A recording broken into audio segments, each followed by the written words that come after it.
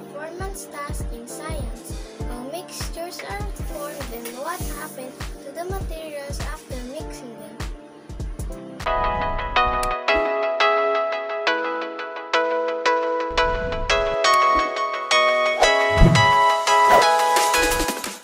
Material needed are plastic cup, water, dishwashing liquid, mayonnaise, mango seeds, and corn beet snacks.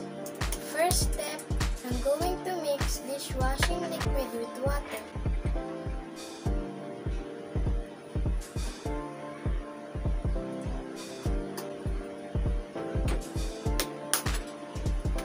Let us see the results.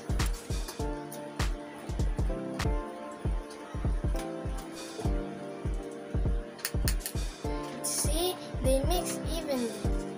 The resulting mixture is a solution because they dissolve all throughout.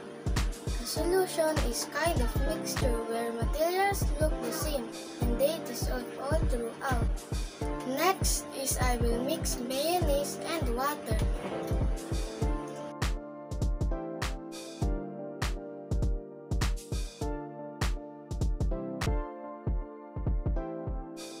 See the result.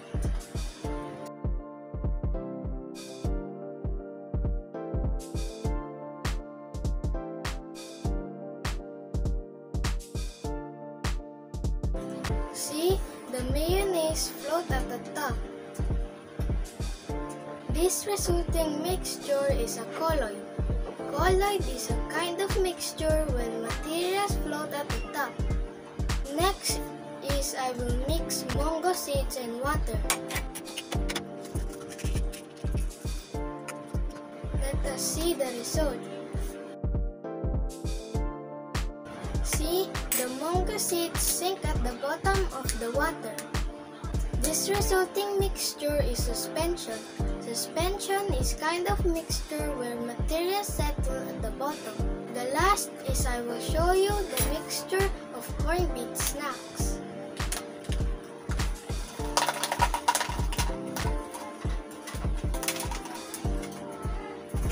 Let us see the results.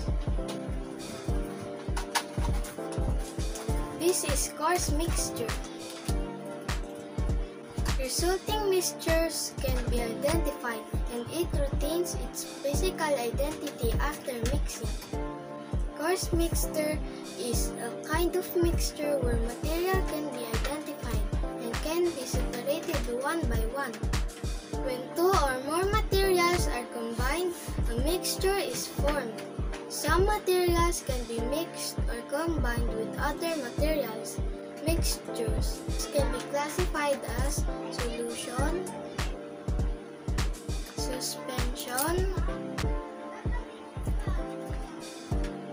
coarse mixture, and colloid, depending on the appearance of the resulting mixture. Thank you for watching.